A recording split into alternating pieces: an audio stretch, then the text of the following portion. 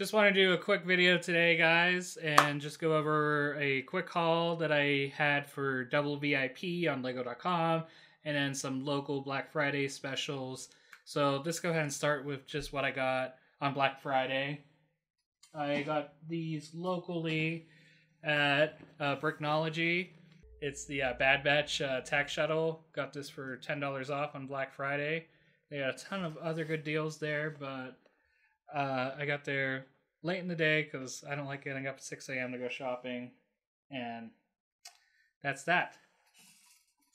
Also at Bricknology, I got the Seinfeld set, not on Black Friday, but actually just got it yesterday, and I plan on building this. We're going to do a special stream on the channel on December 23rd to celebrate Festivus for the rest of us. And then just a quick eBay purchase. I got the 3-in-1 pack for the Marvel mechs. I thought it'd be good to make sure I had all these before the next set come out in January, but it looks like those ones may have gotten delayed or even canceled. So for Double VIP, I guess I can go through the gifts with purchase first. We got Santa's front yard, a little build with an elf and reindeer and some trees. I guess it's not going to track my focus. So we got that, and then got this weird tin cover VIP with the vintage Lego logo. No tin to go under it, so I don't know if I should find a tin that fits this or just hang this on the wall like a license plate. That's probably what's going to happen.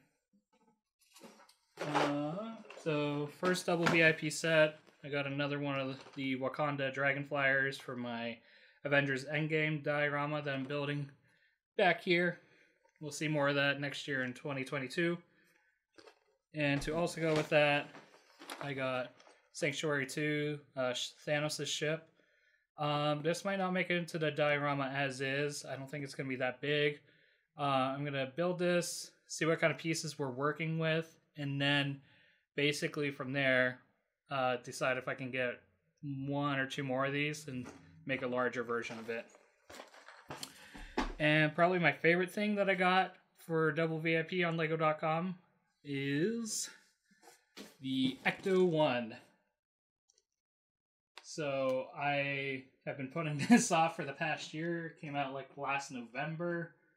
Glad to finally have it, and it will be going on the shelf right next to the 1989 Batmobile, and hopefully in the future for the upcoming DeLorean from Back to the Future will be coming out in the spring, and it'll be great to have all three of these right next to each other.